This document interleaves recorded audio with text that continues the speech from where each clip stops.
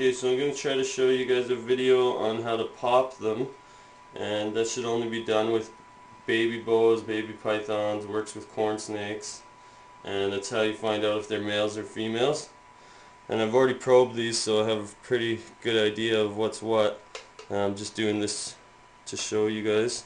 So what you want to do is you put your tail right, or your thumb right where the vent is, towards the front end, put it right on the first scale, and then you kind of roll the tail upwards. And let's see. And there you can see his hemi-penis just popped out, one of them. See that pretty good there? That's his hemi-penis, so that one's a male. And we'll see if we can get one more just to show you. This guy's a male too. So it's just all about where you put your thumb. I want this guy to settle.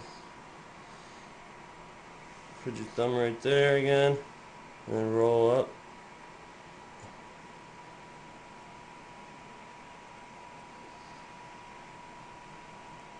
And there's two hemi-penis. See those?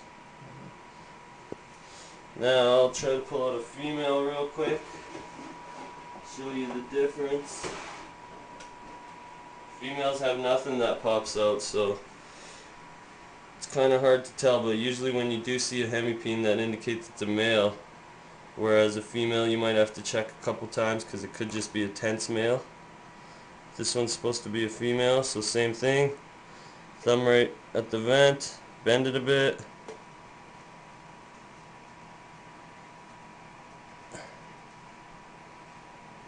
Roll it up. With females you'll get nothing, just a empty spot there. So you can kind of see it. You don't want to apply too much pressure, but there's nothing there, and that one's a female.